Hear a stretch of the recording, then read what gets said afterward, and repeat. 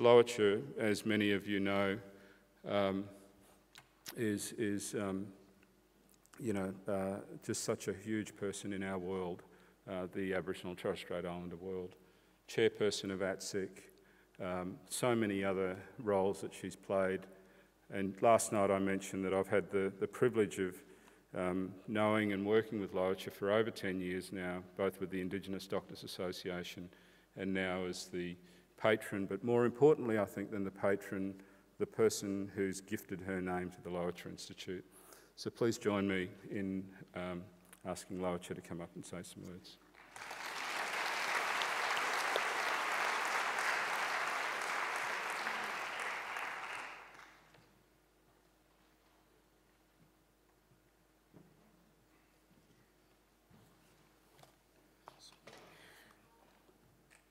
Hi everyone, it just looks absolutely marvellous to see you all seated here today, and I guess we've got more to come. Thank you for being here today. It's really lovely to see you and to see so many young people coming along, because for a long time now I've been saying, where are the young people? When are you going to step up to what's needed if we're going to advance our cause? And I just want to reinforce that today. And just a little bit of my human history, I just want to say to you all that some of you, of course, who are here, will remember me from ATSIC, the chair of ATSIC, the disciplinarian of ATSIC, and you will never forget it, and so on, and I want to apply it also to this conference as well. Now, what I want to say to you is that we want to be able to hear you at this conference. Your speakers, you're here, and we want to know what you're saying as well. And as the chair of ATSIC, most of my senior officers were sent off to have speech therapy because we couldn't hear what they were saying. And so I'm saying to you today, at this conference, we want to hear what you have to say at this conference, and this is a beginning, not only for the older ones here, but also for the younger ones here. Be disciplined. I expect that you will be, and in terms of being able to hear you at this conference, I'm telling you to speak up so that we all know and so on what you're saying. Firstly, I'd like to acknowledge the traditional owners of the Kulin Nations on whose land we meet today. Thank you, Auntie Di Kerr, and also Mr. Geron Still, wherever you are down there somewhere, for your warm welcome to country. And thank you, Romley, for your leadership and for your introduction and so on today, and so on. And we know that you're carrying a fairly heavy load at this conference, and I'll help you if I can. And of course, Ken White over there, I'll just speak about him. We're friends from way back. He knows lots of little bits and pieces, and I hope that he won't tell you all the little secrets of way back, but we do have them, and so on. So thank you for coming, because I know it's a very difficult time for you in the Parliament at the moment, and to come here instead of being in the Parliament is really just something we thank you for. Good.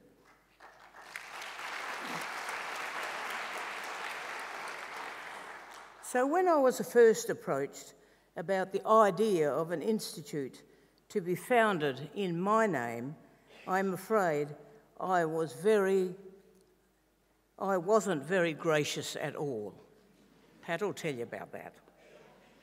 I remember complaining that having an institute and name after me would mean that half of the country would think that I was dead. I remember complaining that having an institute named after me would mean that half of the country would think I was dead. I don't know if they still think I'm dead. I've been out of the scene for a little while, but I feel very much alive and happy to be here with you sharing this moment. It is just beautiful to be out amongst people I know and people that I don't know and will get to know in the next few days. And this is a very special moment for the Lowitja Institute for me personally.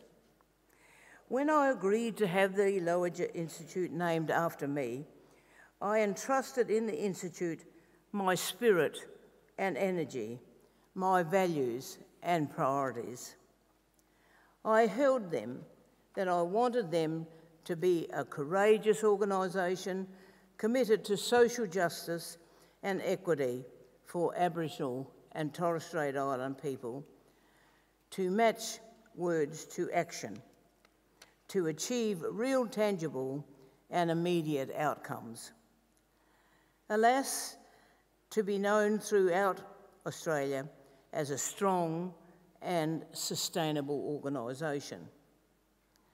More than 6 years have passed since I charged the Institute with all that, and looking back at the work that it has done to date, and looking at all of you here today, I can say that I'm very proud of you. As I look at this room full of national and international delegates and think of all the work that has gone into bringing you here and all the work that you are about to do, I am particularly proud of you all. Not that that is any reason for you to relax.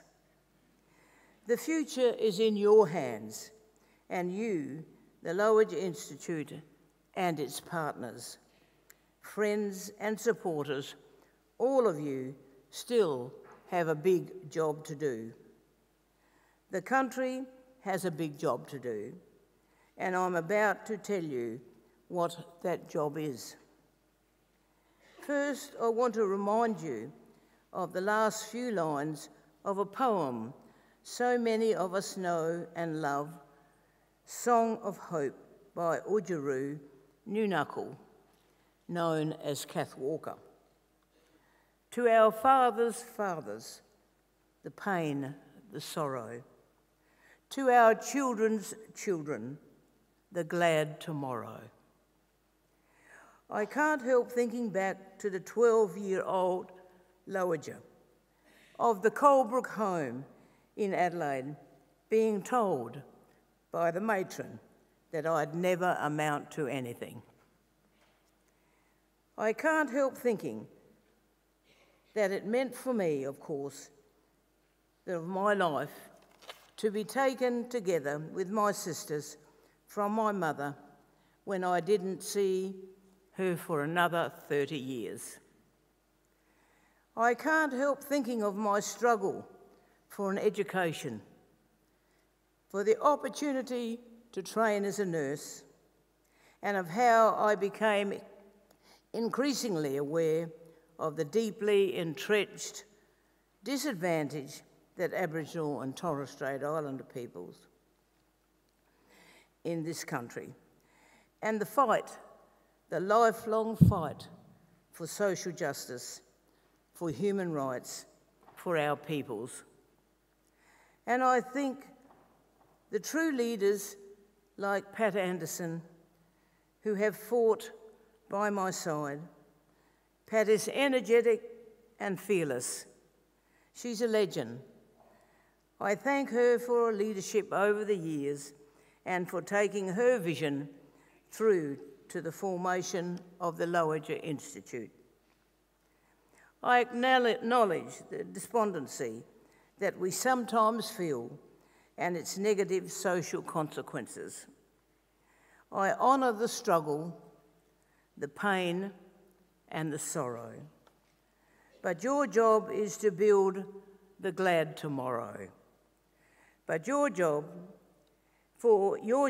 is to work ceaselessly with confidence in who we are and our knowledge, timeless and modern, our endless strength and resilience, and our capacity for work, and our wise heads, and our wonderful, talented youth.